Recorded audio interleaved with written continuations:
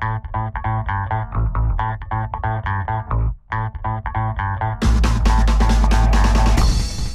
everybody, it's Mike again. And I'm Ben from findworkin4hours.com. So, here's a question for you. How do you go about generating repeat business?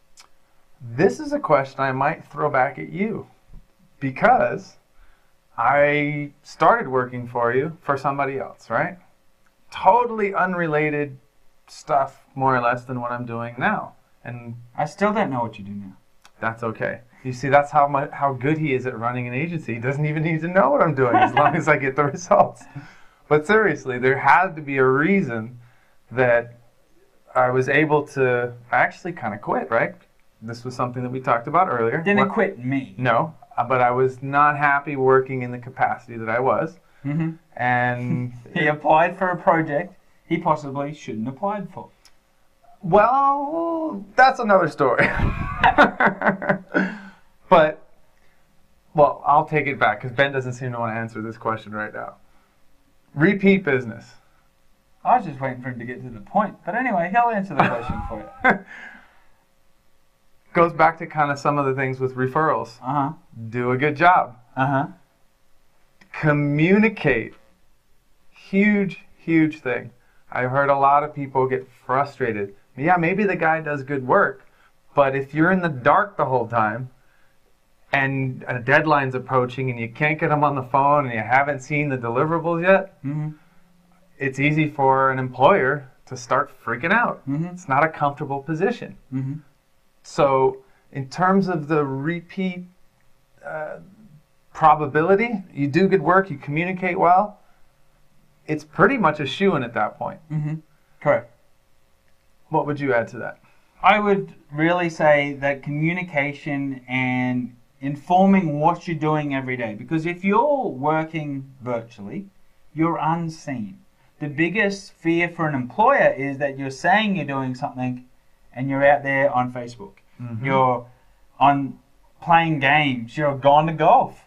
So the problem is that what most people don't understand is that people like myself and even the clients are under deadlines. Mm-hmm. That's why they're getting you to do the work. So if you say it's going to be 24 hours, it better be 24 hours. Which goes back to under promise, over deliver. Exactly. So the thing is staying in communication is big. For example, I saw you and you communicated and you had potential and you said, look, I'm really not comfortable doing this job. I want to do blah, blah, blah. And I'm like, well, I have some of that available. So I gave him something else and I said, all right, but you've got to replace yourself. Yes, that was my task. You have to replace yourself, so you have to hire and interview this person. And if this person isn't good, it's your ass. And he did that. But what he didn't learn from that part was how to do it for myself. Was how to do it for himself. He just kept doing that for me. He kept finding people for me. I'm like, great, good. Because I'm not finding these people. So what he was doing was finding people to replace him in tasks, therefore taking that task and that income away from you.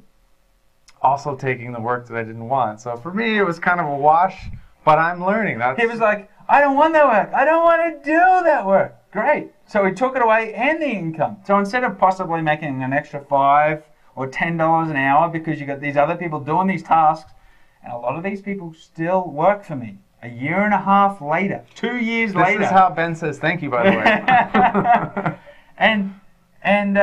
Yeah, it's good. So you got to be aware that, hey, if there's tasks you don't want to do, there's other people you can do it, and you can start setting up your own freelance team, your own freelance agency. So one of the things is I think that people in this kind of industry do wrong is they think too small. They think of it as a job. Right. When really, this is their own business. It's even better than their own business because there's no capital investments. You don't need an office. I have an office. I have resources. It's so I can create a division of time. So work stays at work and I'm not working on the couch. But the thing is how do you get repeat business is by asking, by delivering, and by staying in communication and offering new services. Sometimes it's saying, hey, I know you're, for example, a lawyer or a law firm, and I know you haven't got your Facebook fan page yet. So would you like that? Would you like me to handle your social media for you? Would you like me to handle your weekly or monthly newsletter? So it's offering your client to do services that they may have forgotten about, they may hate doing themselves. Or don't even know that they want or need. Exactly. So just because they hired you to do X, Y, Z doesn't mean they want 2 or 3 other things on a regular basis. So that's a great way to get repeat business.